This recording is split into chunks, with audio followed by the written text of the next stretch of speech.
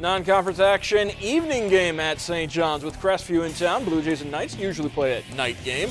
Madeline Schulte gets things started for the home team just inside the three-point arc, so it's a 2-0 lead for St. John's. Lady Knights, Mackenzie Riggenbach go down low to Emily Bauer, and Bauer finishes strong, tying the game up. She made some headlines last week in the Classic in the Country. Nice screen here, sets up Lexi Hayes for the open three. Blue Jays up by 3.